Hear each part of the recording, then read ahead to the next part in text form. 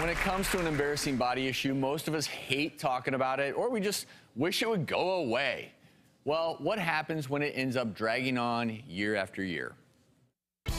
My name is Sarah. I'm 31 years old and I live in Atlanta, Georgia.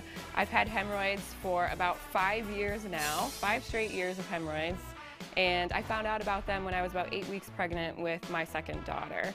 I went into the bathroom one day when the pressure was just, it was mounting, and I had to see what was going on. I had to check it out. Oh my God! What is this? Oh my, I have hemorrhoids. So I quickly got an appointment with my gynecologist. She told me that hemorrhoids for pregnant women are completely normal. After my daughter was born, I thought that the hemorrhoids went away.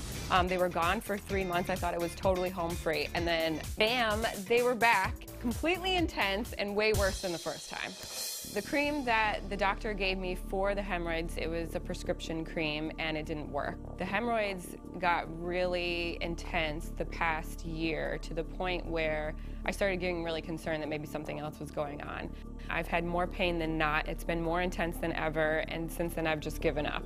The doctor told me there was no treatment, that it was either the cream or I'd have to deal with them for the rest of my life. Hemorrhoids affect my life because they make me feel less confident every single day. Also, who wants to get frisky when you have hemorrhoids? There's some nights where I have to put the hemorrhoid cream on and I'm screaming from the bathroom to my husband, "Don't come in here, I'm putting my hemorrhoid cream on," and he's like, "Gross," and that's totally the mood killer right there.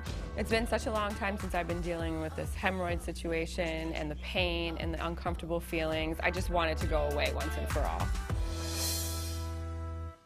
Is Sarah's problem actually hemorrhoids or something else? And why hasn't a doctor been able to figure it out? We sent her to proctologist Dr. David Rosenfeld in hopes that he could help.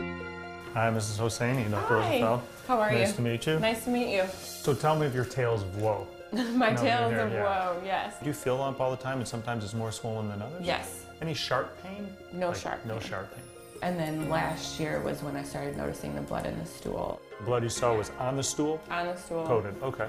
The thing about hemorrhoids, you can't lump it all into one category. If you have 1 or 2 external hemorrhoids, I remove them, I don't put stitches in. It's more of a 3 to 7 day recovery. But if it persists and it's outside and we need to remove it, we'll talk about it. We just have to take a look and see what's going on.